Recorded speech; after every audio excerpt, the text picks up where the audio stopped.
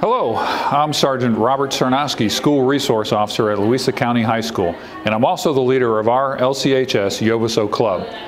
Our mission is to make sure all teenagers practice safe habits behind the wheel of a vehicle.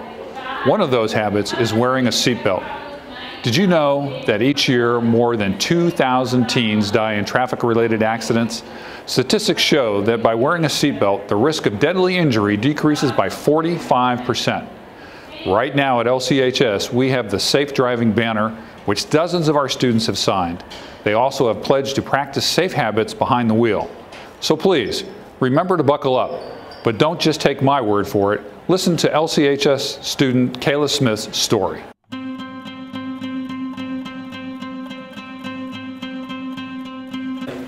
On September 23rd, I was driving home from Petersburg National Battlefield. My truck at the time was a 95 Chevrolet pickup, all metal and no give. I was rounding a curve on Jericho Road in Caroline County when the tire rod on my truck broke, causing me to lose steering. Instead of staying in my lane, the truck pulled into oncoming traffic and I was face to face with the passenger side of a small car. I kept spinning the wheel until something finally caught and jerked the truck back over. I never had time to hit the brake, and if I had, I would have hit the car and killed the passenger. My truck swerved off the road and into an embankment and then hit 4 trees head-on before rolling over. I remember looking at those trees and thinking, people who hit trees don't walk away. When the truck stopped rocking, the driver's side door was pinned to the ground. I knew that I would either have to kick the windshield out or find another way to escape. Smoke started to rise as I undid my seatbelt and I started to climb up the passenger window. The window was shattered and I put my foot on the rearview mirror to push up. That broke underneath me and I dropped back into the truck. I remember hearing the gas draining out and seeing more smoke. I honestly thought the truck was going to catch on fire with me in it. I was so terrified, but I knew I needed to get out. Years of working with horses has taught me to stay calm in dangerous situations, and I somehow managed to haul myself through the window. Once I was out, I ran about 20 feet and a couple who had witnessed the crash stopped and called 911. The state troopers who answered the call told me that they thought they would be notifying the next of kin that I was killed.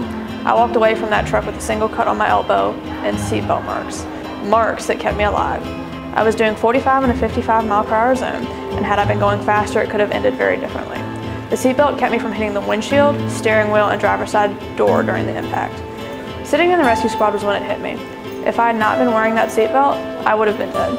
And the moments after something like that happens, you begin to think about what would have happened had you been killed.